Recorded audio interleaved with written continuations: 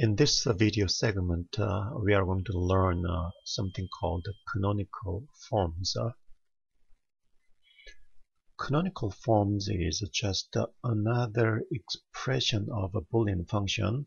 We have learned how to express Boolean function using algebraic expressions. Also, we have learned how to use a truth table, how to construct a truth table to express the same Boolean function.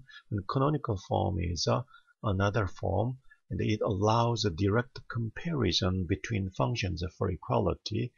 And the canonical form has a one-to-one correspondence to the rows in the truth table. We have two canonical forms. One is called sum of minterms, for short SOM. The other is called the product of maxterms, POM. First, we need to learn a few terminology. Minterms is defined as AND terms with every variable present either in true or complemented form. Now that's the definition of minterms. For example, if we have a two variable function x and y, then minterms are AND term with every variable present either true or complement form. So we have four possible combinations. Two variable x and y as AND term appears both in true form, or one of the two is a complement form, or both are complement form. So we have four minterms for two variables. So in general, if we have n variables, we will have 2 to the n minterms. Similarly, maxterm is defined, but maxterm is an OR term.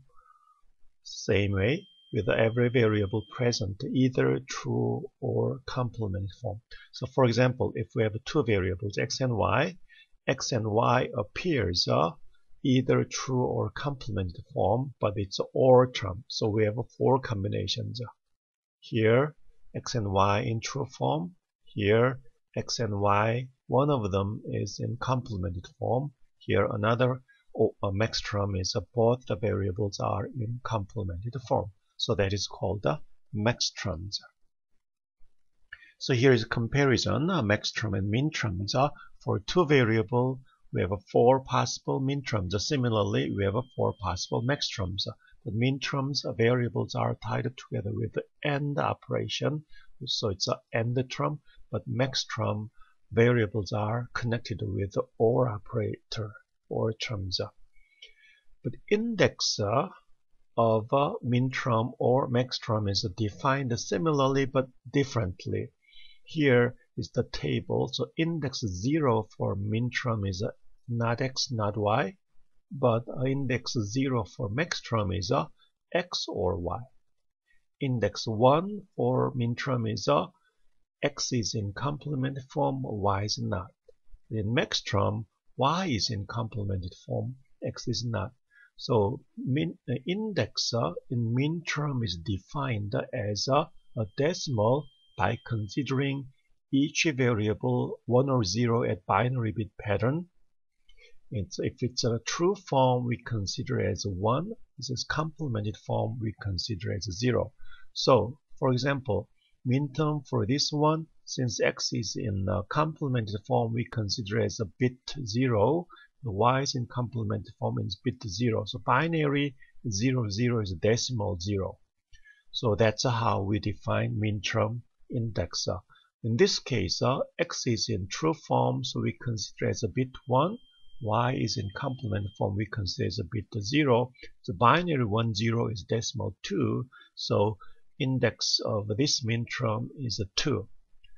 But in maxterm, index is similarly defined, but true form we consider as a bit 0, and the complemented form we consider as a bit 1. So in this case, we have a bit 0, 1. Binary 0, 1 is a decimal 1. So maxterm index of this term is 1. Here, both are in a complement form. So in maxterm case, we consider as a bit 1 and bit 1. Binary 1, 1 is a 3. But in maxterm, those are true form, we consider as 1. So binary 1, 1 is a 3. So this is a Minterm index of 3.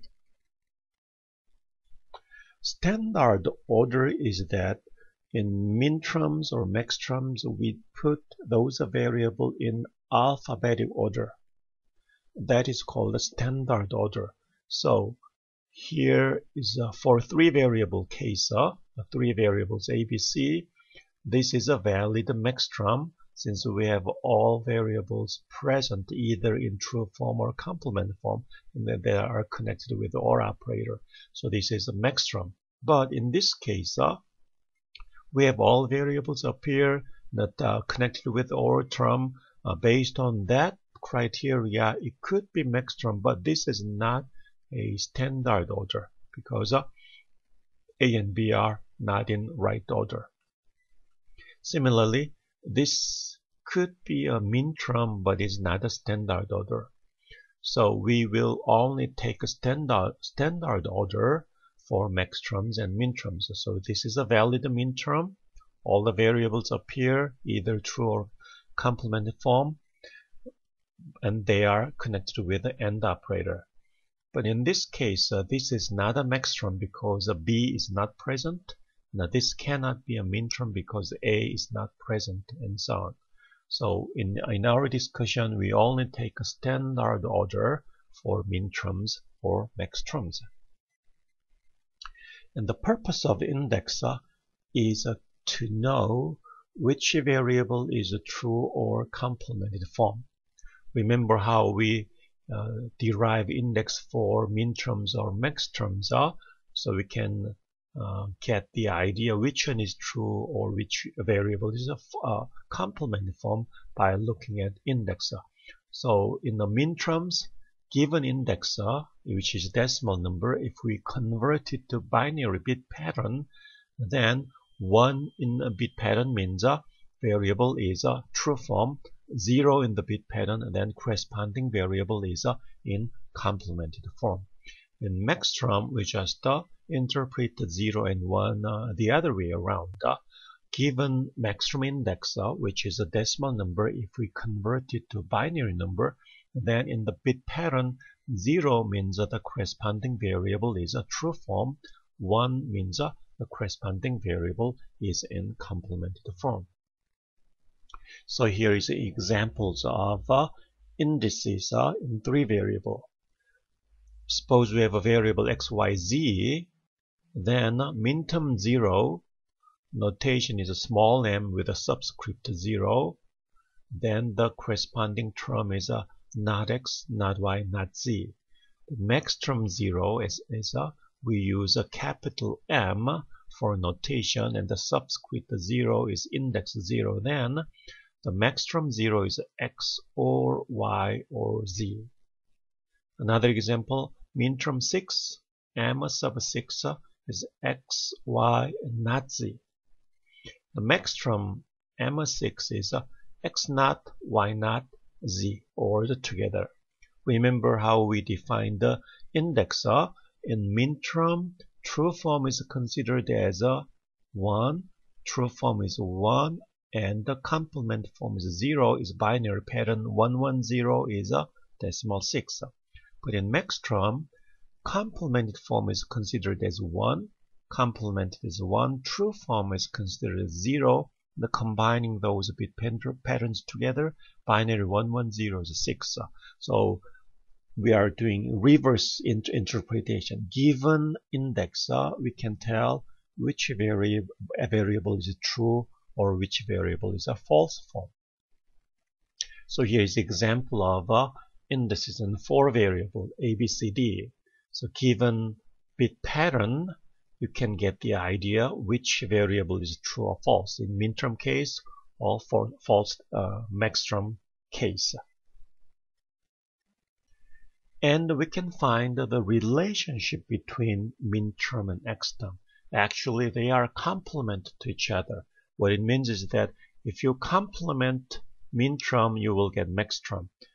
Same way, if you complement the Maxterm, you will get Minterm. So they are complemented to each other. That's the relationship between Minterms and Maxterms.